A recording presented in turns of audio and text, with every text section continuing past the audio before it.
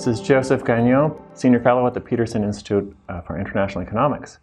I'd like to talk to you today about the global growth slowdown, sometimes called secular stagnation.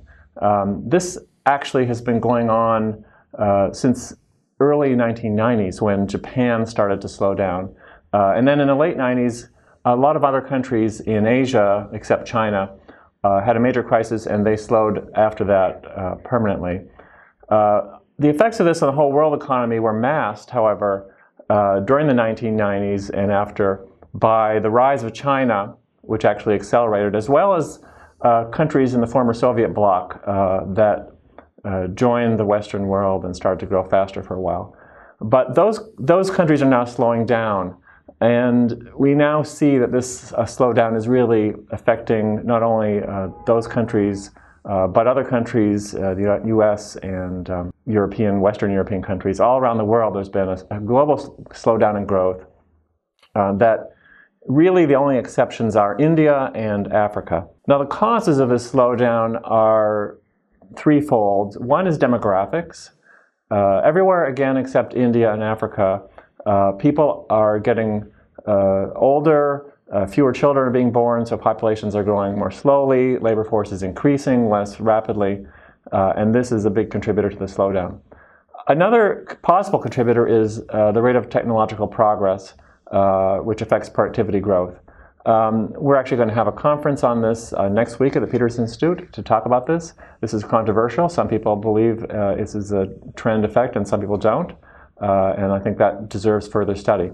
The third important factor that doesn't really affect the US so much, but does affect a lot of other countries, is that as they were growing faster than the US, they were catching up to the US. They were starting from being behind. As they're catching up to the US, it's normal to grow more slowly as you get closer to the leader because there's less low-hanging fruit. So basically the easy things they can do to increase productivity are finished, and they slow down towards the US growth rate. So all these factors are at work around the world causing the slowdown in growth. What are the effects of this slowdown in growth besides, of course, the fact that we are getting richer at a slower rate? Well, one of the biggest ones people talk about right now is that real interest rates, that's the rates of interest minus inflation, are very low at levels we haven't seen except in occasional periods after large inflations and war times. And that isn't the case now. So it's unusual to have such low interest rates that we have now. But this probably is related, importantly, to the slowdown in growth. Some people also argue that these low interest rates may be partly a factor behind the recent big financial crash we had and other countries' financial crises in the past few decades. That's a little less clear.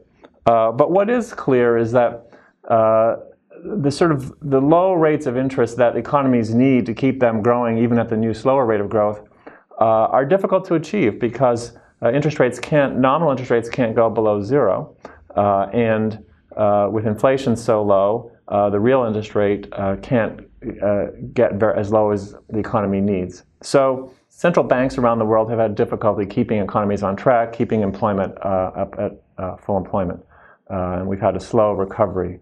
Partly because of this. Another factor is that fiscal policy in the recent recession basically built up a lot of debt, and people are getting nervous about that. Although perhaps they shouldn't be as nervous as they are, because the fact that interest rates are so low means that the burden of this debt will be much less than it would have been in previous years. Now, another thing that's come along to further intensify the slowdown in advanced economies and the decline in real interest rates is that emerging markets, developing economies more broadly, don't borrow the way they used to finance development. What they've actually been doing is saving that money and sending it back to advanced economies. So capital flows from the advanced economies to developing economies, but then their governments basically have been taking that and sending it back to advanced economies. This has been a conscious decision to sort of change the way they develop away from borrowing to finance investment projects at home, instead to getting exports by keeping their currencies down and sending their money to advanced economies. And that's been a big contributor to low interest rates and some slowdown in growth in the advanced economies. So what is the prognosis? What should we do? Well, I think this is going to be a topic for ongoing debate. I think one possibility would be perhaps countries maybe should be aiming for a bit more inflation than they have. 0 to 2 may be a little bit too low to keep the economy on track, but that's obviously rather controversial. Another possibility is just that the quantitative easing that we've seen in a number of countries might become a routine phenomenon going forward. When we get into trouble, central banks have to do something when interest rates hit 0, and perhaps that's a way to go. We certainly don't see yet many bad side effects of that policy where it's been used.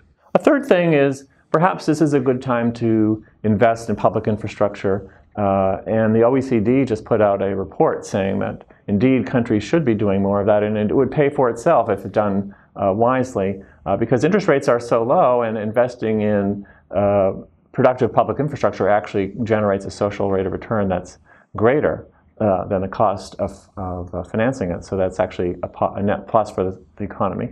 And maybe this is one thing we should need to think about more. Finally, I think we probably need some rules on when there is a slowdown and countries are having trouble getting growth because they can't get interest rates below 0, and they, for whatever reason, don't want to do quantitative easing or fiscal policy. There's a temptation to turn to manipulating their currencies by sending capital elsewhere, push their currency down and get exports. But of course, one person's export is another person's import, which is a loss of demand and sort of a beggar-thy-neighbor policy. I think this is going to be a potential problem in the next slowdown. We need to make sure we have rules in place to keep it from happening. Thank you.